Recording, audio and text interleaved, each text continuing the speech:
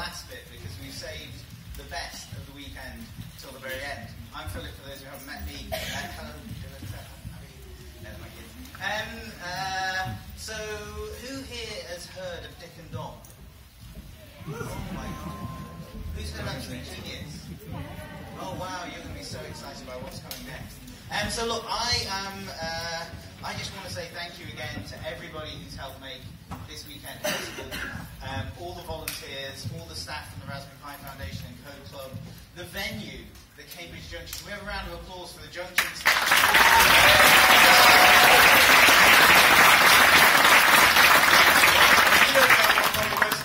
I'm on the board of the Junction, so I'm doubly proud of everybody who's helped make this weekend happen.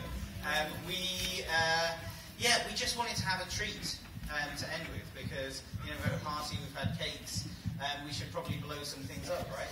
Yeah. So without further ado, roll VT.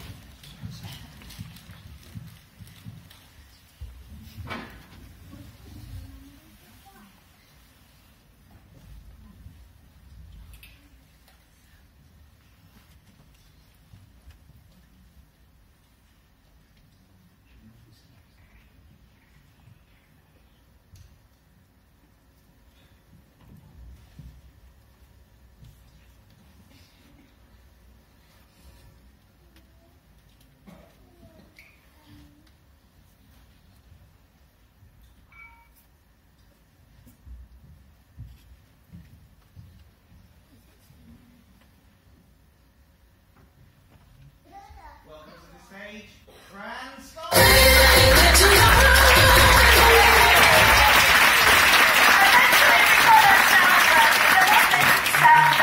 I do apologise. Oh, there's lots of you here. Hello.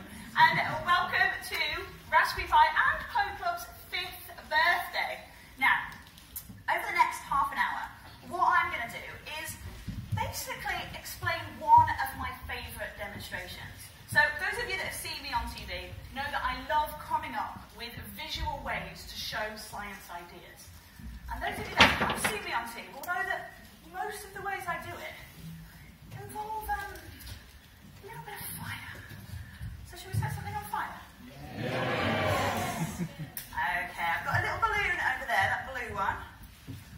Should we do a little bit of a countdown? So, 3, 2, 1. Now that, believe it or not, was quite a small explosion. In fact, it wasn't an explosion at all, because that is hydrogen, and hydrogen by itself isn't explosive. It is highly flammable, obviously, that's why it's set on fire, but by itself it's not explosive. To make hydrogen explosive, what you've got to do is mix it with oxygen. So that's what we're going to try now. So, here, I've got a paint tin. Now this paint tin has a hole in the top and a hole inside. And what I'm going to do is I'm going to fill this paint tin with hydrogen, and then I'm going to light the top. And when I light the top, the hydrogen is just going to do normal burning, because it's just going to react with the oxygen in the air that's just here. But then, as the hydrogen burns, what's going to happen is it's going to suck in air and so oxygen through this hole. So as the hydrogen burns, the hydrogen gets lower and lower. And then as it sucks in the air, oxygen gets higher and higher. And there comes a spot when the amount of oxygen present is just right to burn all of the hydrogen in one go. And that's when you get an explosion. So we might hear a little bit of a pop. It's going to get my hydrogen, which is over here. Now, I've got 3 balloons of hydrogen, because a girl can never have too much hydrogen, really. So, got a spare one. So, I'm going to fill this up. Let me clear my desk. Now, if you are scared of loud noises, I will tell you when to put your hands on your ears. You need to get all of these ready. I want this one there, this one there, this one there. So I'm going to fill this up. Now, at this point, I do want to point out that I'm a trained pyrotechnician, which means I have been trained to set things on fire safely, but also so they look nice and pretty. Great. Now, let's get one in here. Now, I've got to be quite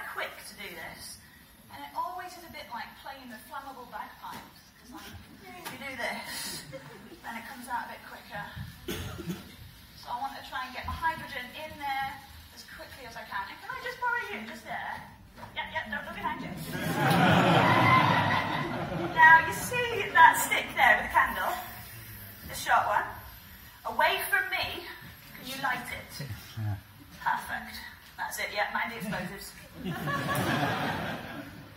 Okay, so I'm getting as much hydrogen in here as... Keep away from me, good boy. Now there is a chance that this might set off as soon as I light it. It shouldn't do.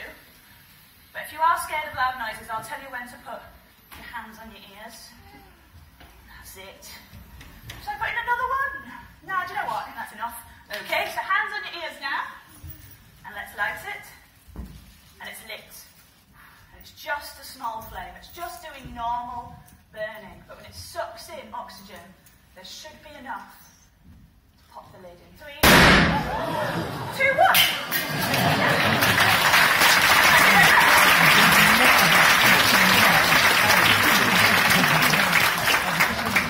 So that's the difference between normal burning and an explosion, right?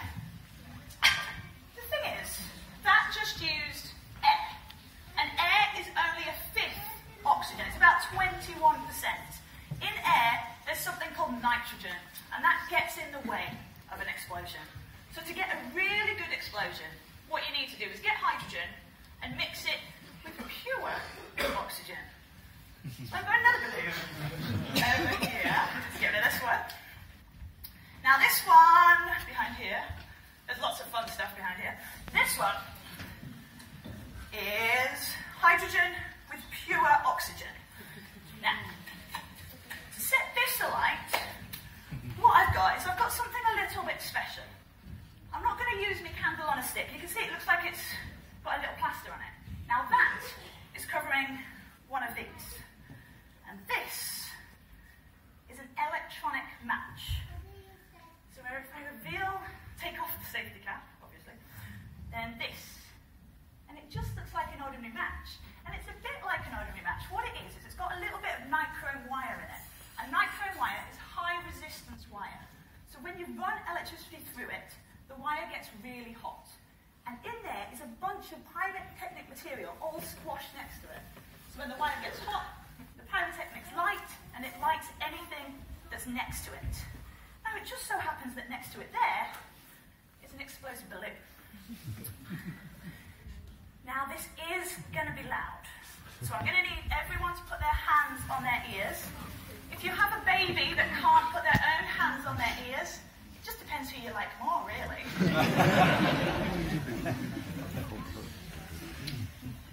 I'm going to check that I'm wired in. Now the way I'm going to set this off is I'm going to run electricity through my E-match from my detonator box here. It's going to light the E-match and light the hydrogen and oxygen.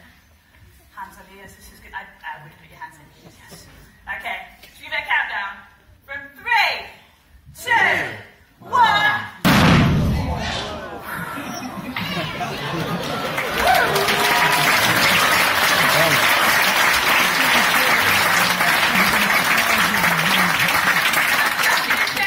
We didn't blow any speakers, that's always good to know. A little bit of shame. We did it, didn't we? This is good. So, that is what happens when you get a proper explosion. That was a little bit louder than the painting, right?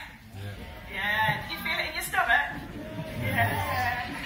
See, Fran Scott doesn't lie when she says it's going to be loud. So, what I did, right, is if you've seen on television, yes, I do this type of stuff. But I like to get better at this type of stuff. And I like to come up with new ways of doing things. So, I'd used my painting in the past. I'd set fire to a hydrogen and oxygen balloon in the past.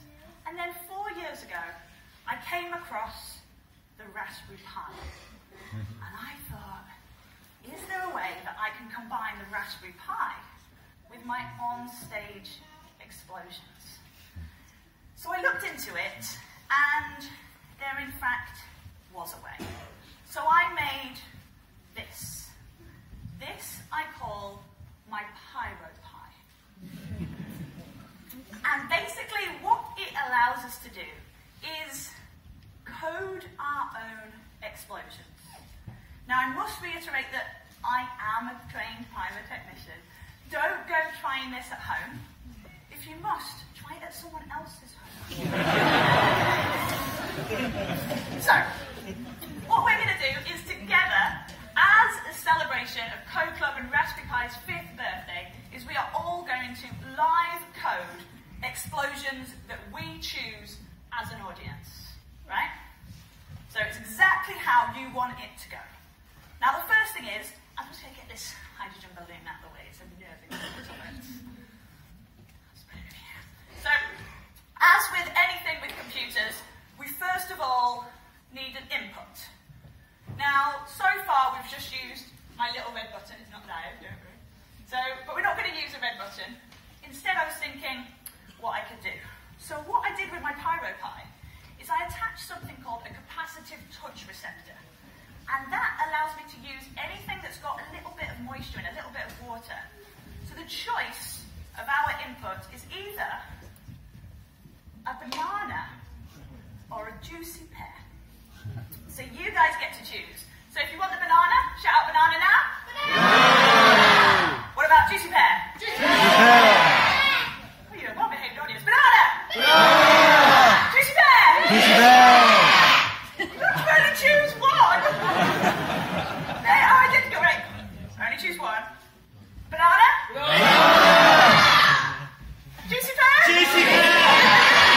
Okay, that was definitely banana. So banana has won. Now this is a democracy. We do go with the number of votes. So banana has won. So what I need to do is I just plug them both in. And it's a bit technical, this. It involves just shoving the wire into the fruit. Like that.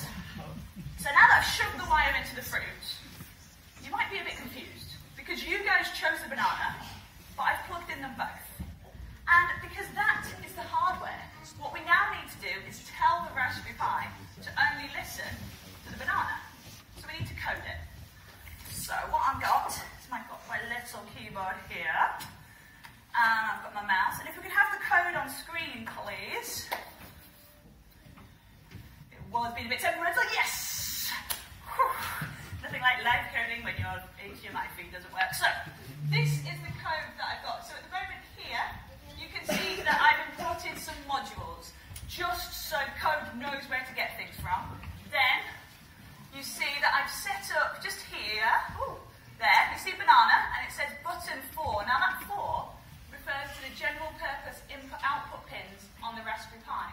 So I'm designating different pins to different things. So we've got banana is number 4, pear is number 25, spare, I'm a scientist, I like spares, 24. And then I've got some outputs, but we'll come on to them in a bit. The bit that we want to come to is this, where it says chosen input. And all I need to do to code this is because I've done all that stuff to set it up. All I need to do is type in the input that you chose. So what did you choose? Banana. What do you think I type in? Banana. Exactly, someone's still wanting the juicy pear. So I just typed in banana, and I spelled it right. So banana dot wait for press. My banana is waiting for the press. Now, don't worry because it's not armed. Just checking, it isn't armed. And I haven't run the program. Things will only go bang once I've run the program and the system is armed. So that is our input coded. We now, there's so many wires down here. We now need to code our output, right? And you know, like we were doing some countdowns, we did a countdown for the first balloon, a countdown for the second balloon. Well, we're going to have some countdown balloons, right? So we've got 3 balloons here. We've got a green, a blue, and a yellow. They're a little bit larger than the ones we've been dealing with. And these are full of hydrogen. Now, these are going to be our countdown balloons, but we haven't chosen the order. So you guys get to choose the order. So we've got green, blue, yellow. I want you to think about the one that you want to go off first, okay? Do you want the balloon, you can only choose one, the balloon to go off first? Do you want it to be the green balloon? Say yes! At first I thought there was only one. What about the blue? Yes! Okay. What about the yellow? Yes!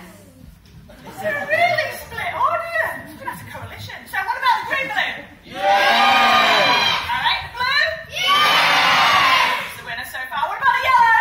Yes! Okay, so the blue balloon was the loudest.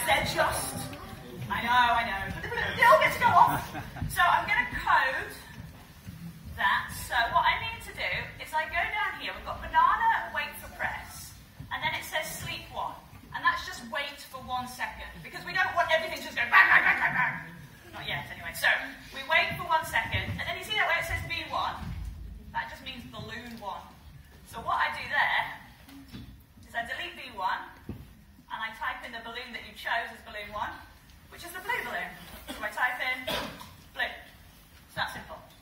And it says blue dot on. And what that does is it switches on a relay in here. And what the relay does is send through 9-volt circuit through these wires all the way across here to some electronic matches that are attached onto the balloon. Then we have print 3, because it's a countdown, and then I know it's working. And then sleep 1, rest for 1, and I just need to switch it off again. So where it says B1 there, I type in blue again. And that's done. We need to go on to the second balloon. So the blue's out, it's between the green and the yellow. So this is the second one to go off. Who wants it to be the green balloon?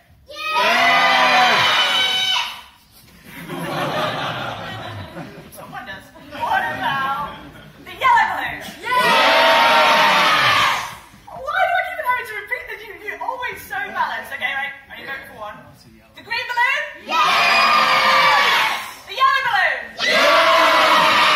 Alright, that was the yellow balloon. So, I need to just look at the lights. So my eyes have gone funny. So I type in yellow there. Then I need to go where B2 is. Type in yellow again. And then, because you've got the blue one first, the yellow one second, what's the third? Green. Exactly. Even on a Sunday, you're on it. So we've got green on, green off. Now, as you know, I just need to check my code, so I want it to be completely right. So blue on, blue off, yellow off, green on, green off. And then I've got sleep 2, and then boom, on. Now that's because those are just countdown balloons. Our final explosion comes from in here. Now if I get this one out of the way. So inside of this barrel is a balloon. The balloon has got hydrogen and oxygen in it. By putting it in the barrel, it makes it louder. Because basically the sound echoes around the barrel, which that's a good thing, right? But the bad thing is, it hides when the explosion goes off. So I was thinking about how I could do it so it's loud, but you could still see the explosion. So I've got a few little things that I can put on top. Here we go.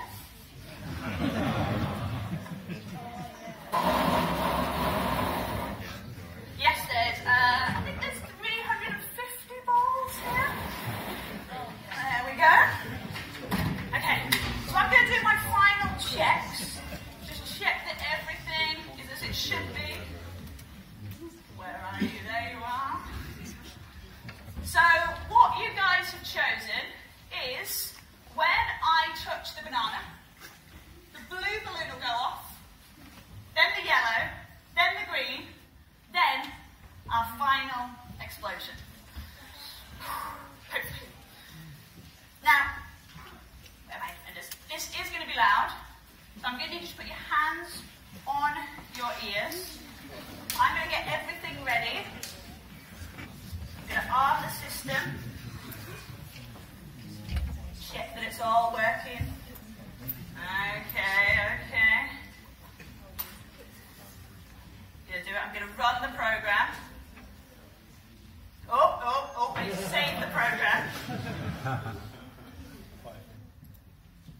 want to save. Yeah. I always save it twice. I'm always paranoid. Okay, now I'm gonna run the program. Okay, I need to be very careful where I put my hands. It's not armed yet, the system, but it's ready.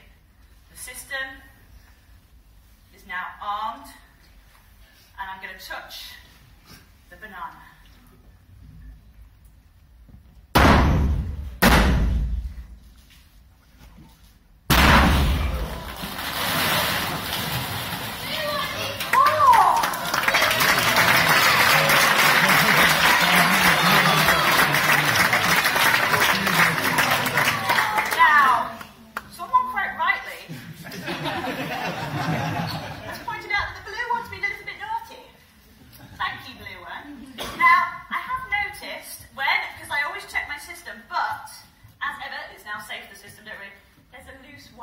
Yeah.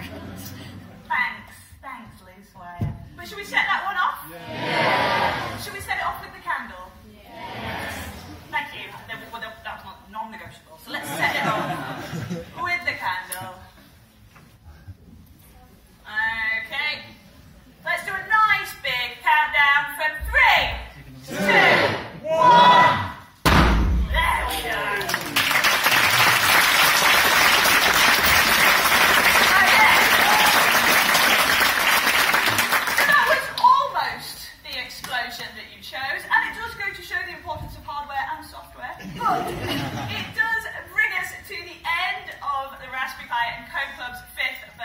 you guys had a good time?